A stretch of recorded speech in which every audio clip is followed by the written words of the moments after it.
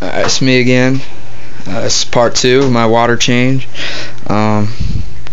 First step I take when doing my water change is unplugging the return pump, and I unplug my protein skimmer and my phosphate reactor. I let the water from the overflow just continue to run till it stops on its own. That way when I turn everything back on, I just turn my pump on and that's it. It just starts running on its own. The siphon will start back up again on its own. So that's the easiest way to do it. I walk here in my room and shut off my power heads and stuff.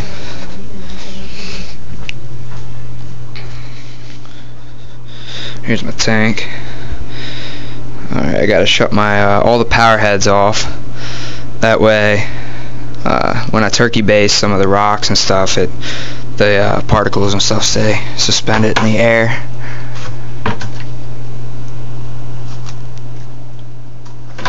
I do water changes once a week, by the way. I mean, it's just easier to do them once a week. Well, it's not easy, but it's the best way to keep your tank maintained properly and all that good stuff. So let's see here.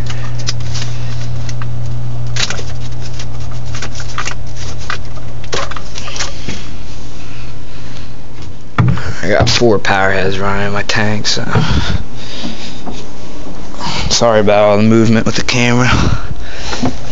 Don't really know any other way to do this.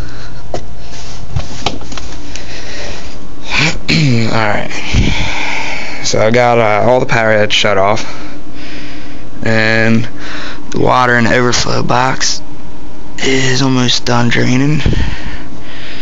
So first what I do is siphon out the detritus in my sump. To do my water change, I use 4 or 5 gallon buckets. I take about 5 gallons of water out of the sump, clean out all the detritus, and then come in here in my room and siphon out the rest of the detritus. As you can see, there's a bunch of junk down there settled at the bottom. And I got a couple pictures here on the side of my tank with clowns and anemones.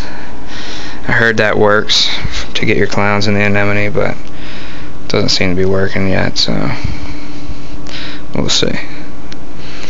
Alright, I'm going to go back in the fish room and start siphoning out some detritus.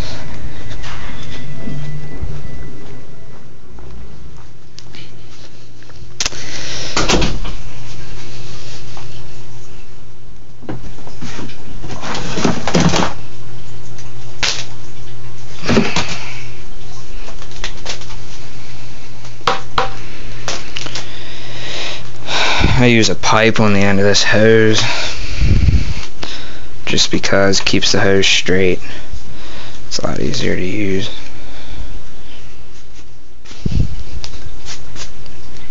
You gotta do everything with one hand right now. A little difficult.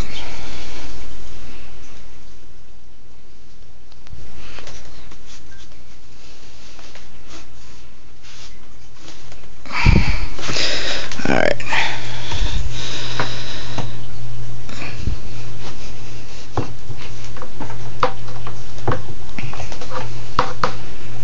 Gotta start this siphon.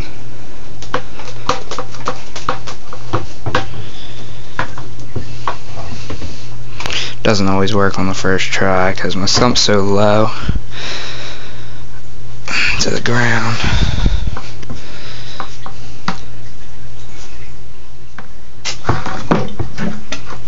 Alright, got it first try. Alright, yeah, you guys can see all that detritus at the bottom. That's what I gotta get out.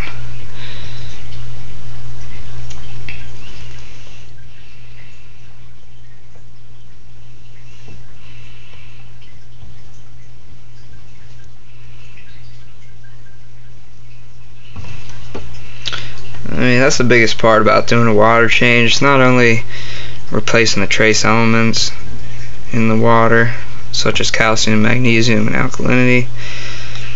Really, it's also about removing the detritus in the tank. I mean, this is what causes the nitrates and phosphates. It's easy to have bare bottom because you can just siphon it right out. If you have a sand bed, you should probably use a vacuum and vacuum it regularly.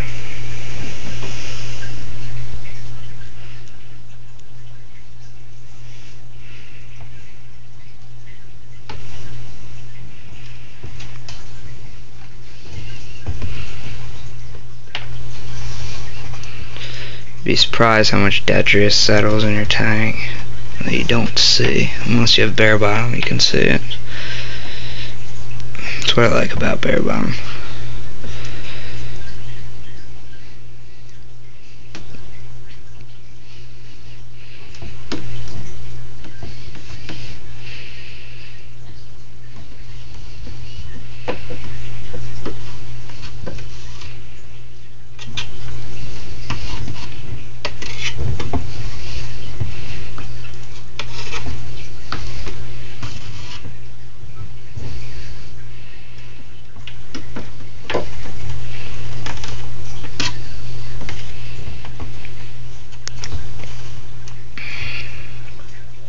I get detritus in the other compartments too, but I usually only siphon those out every other water change. They don't get quite as bad as the middle section.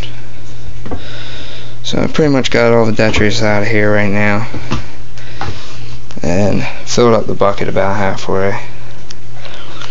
I'm just going to stop the siphon right here and get the rest out of my main tank. There's more in the main tank than in the sump. But as you can see, look at all that detritus I just pulled out. It's good stuff right there. Good stuff.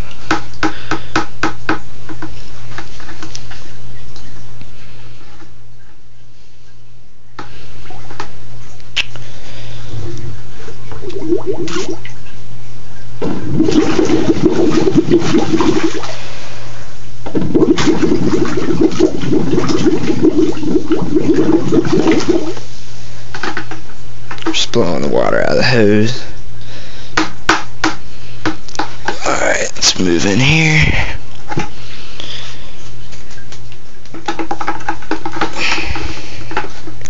Back to the room.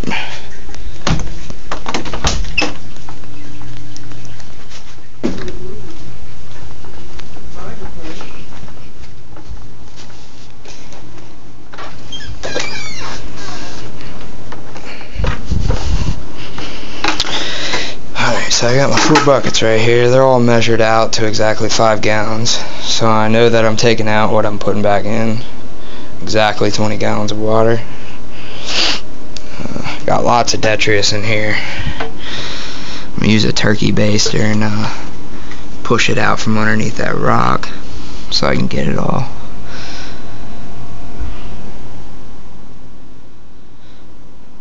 Anemone is a little crazy looking right now. No flow in my tank, so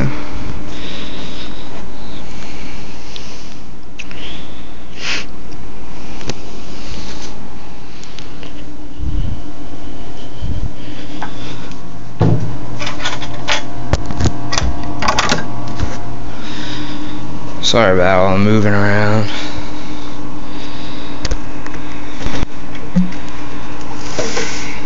It's a little difficult to do a water change with the camera in your hand.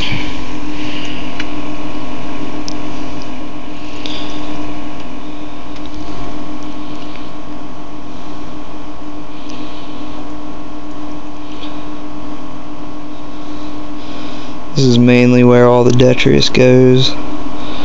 The way I have my flow in my tank, it just tends to settle in this spot.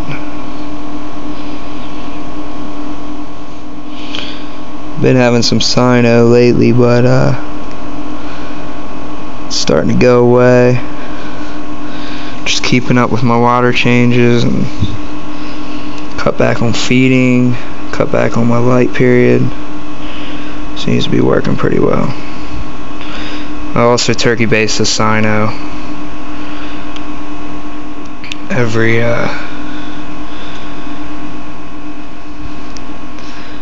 day. Alright. Got all the nasty out of there. It's all out in the open and easy to get to, which was the goal.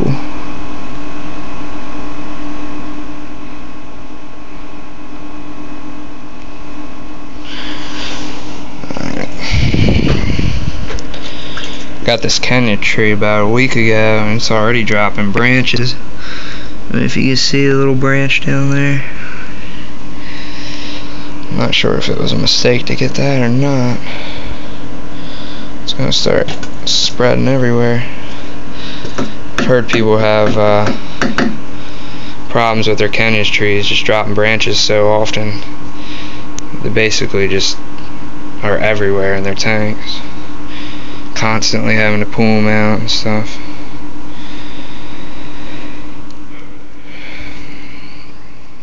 Alright. Start this other siphon.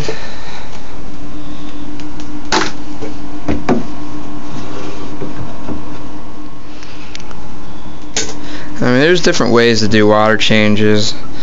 I've found that this way is just easiest for me. I mean, I'm sure everyone does theirs a little different, but figured I'd show you guys how I do mine. It usually takes about, say, 15-20 minutes. A little longer right now because I'm obviously using one hand, trying to keep this camera still. But,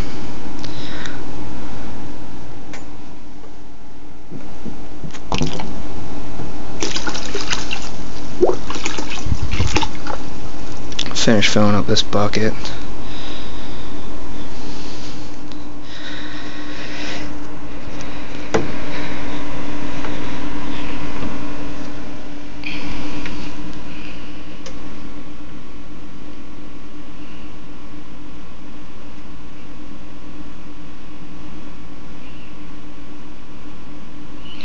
Bye-bye nitrates.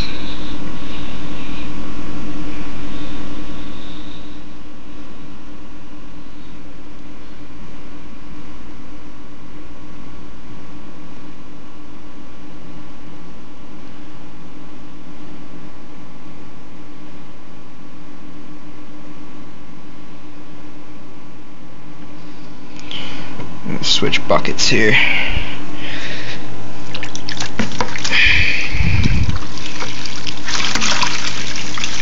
Look at all that.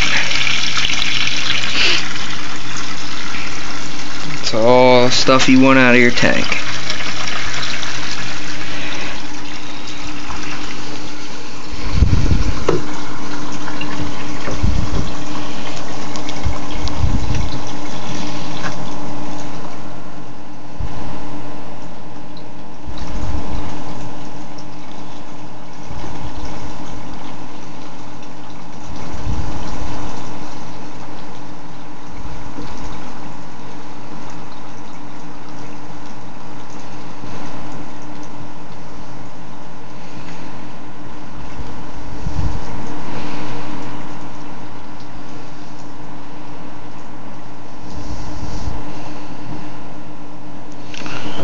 I usually do relatively light feedings every day because I have chromis in my tank. The day of the water change is usually I do one heavier feeding with a variety of food.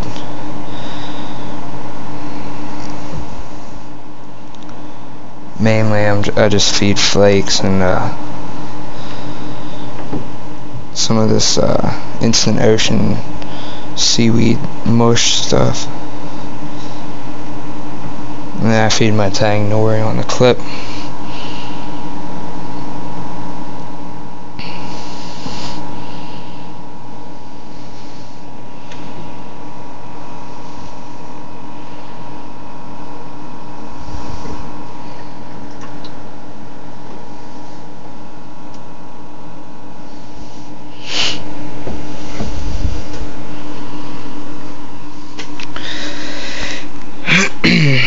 gonna go ahead and stop the video for now.